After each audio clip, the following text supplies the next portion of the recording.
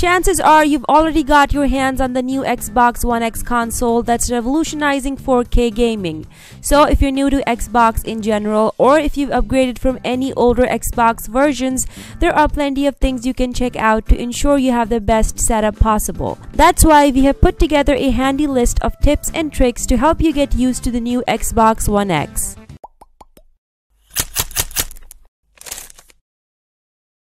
Download 4K supported games beforehand because these games are bigger, they can take quite a while to download. You can pre-download the 4K assets for a number of Xbox One X enhanced games on your Xbox One or Xbox One S.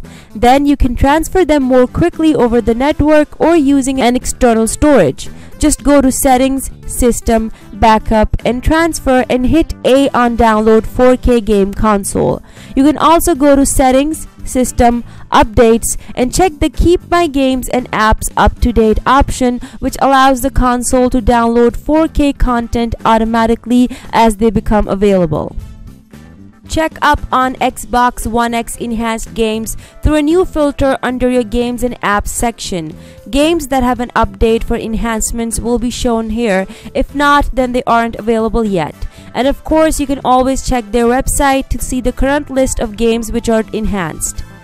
Play your games or your apps from your external instead of a bulk transfer, as you can just keep your heavy games and apps in the external storage and use them from there. It's a great way to cut out the time it can take up to transfer them all. When transferring games or apps to your Xbox One X over the network, use an Ethernet and connect it to both your source console and Xbox One X. The great thing about this is, since this feature uses your local area network, therefore it will not use up your network data. Furthermore, this is a speedier way of transferring than over wireless.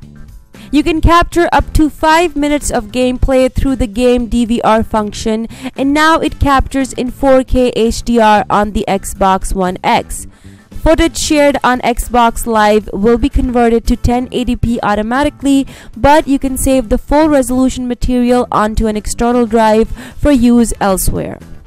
Xbox One X is backward compatible with Xbox 360 and original Xbox games that are in an ever-expanding list. If you have any games that you find in the official list, play them from the disc as if they are on their original console format.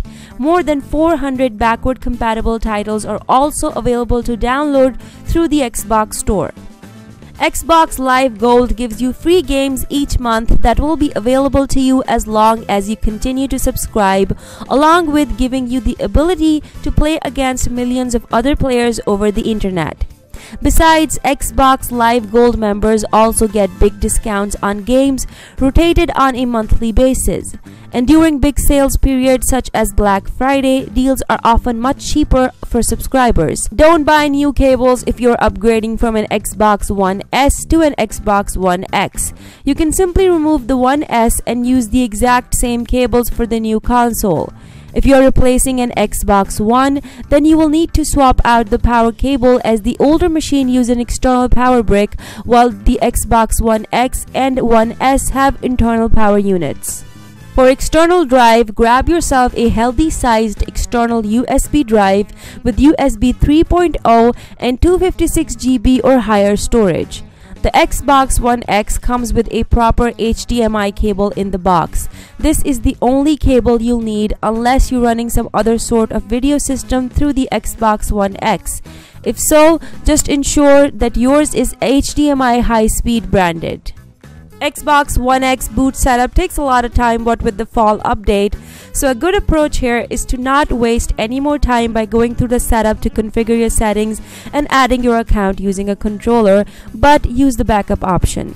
It lets you transfer your account and many settings such as notifications, power options, sign-in information, and more over to your new console. Using this feature, your settings will copy to an external hard drive.